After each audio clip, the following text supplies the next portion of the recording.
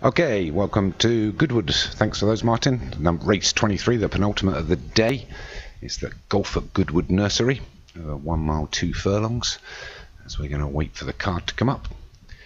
So it is an 0-100 handicap for 2-year-olds. So number 1 is Treco Bay for Graham Clutterbuck, 2 Dan Dare for Darren House, 3 Cheeky Monkey for Django, 4 Rainbow Lynn for Carl Arroganti, 5 Queen of Hearts for Derek Hinton, 6 No Hope for Alex Cherry, 7 is Sandy Madness for Stu Gray, 8 is Dirty Hashtag for Stu Gray, 9 is Queen Monet for Alex Cherry, and 10 is Morning Concert for Meseret Mystery.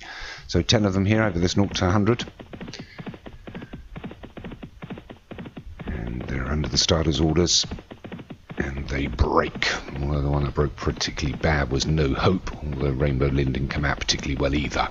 But it's Sandy Madness that's gone on into the front, although got a hold of his horse, doesn't want to lead. And it's Morning Crescent now for Meseret Mystery that leads us. But also not really want to take them along here as we wait for them to settle down.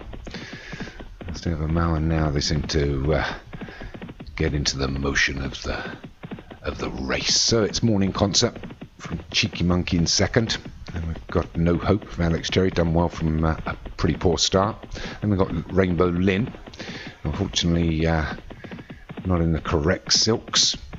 Sorry about that, guys, did explain earlier. Then we've got Dan Dare on the right, and then to the left Rainbow Lynn, just being pushed along, is Queen of Hearts, being followed through by Dirty Hashtag, Sandy Madness against the fence, and the one just at the rear of Treco Bay and Queen Manor.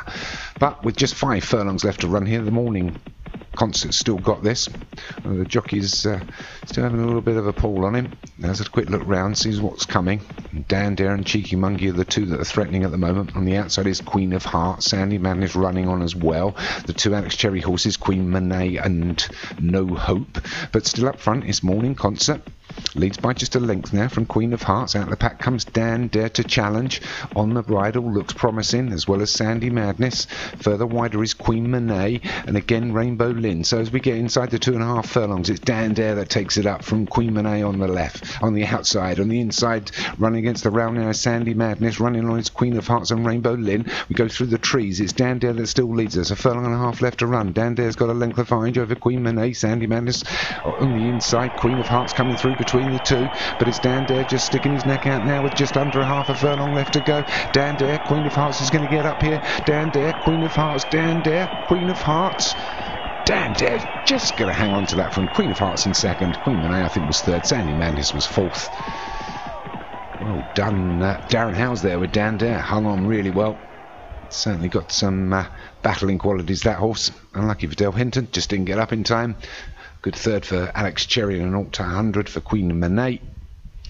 So I think I got 4th and 5th. So Dan Dare for Darren House takes that one. Well done. Second was Queen of Hearts for Derek Hinton. Third was Queen Monet for Alex Cherry.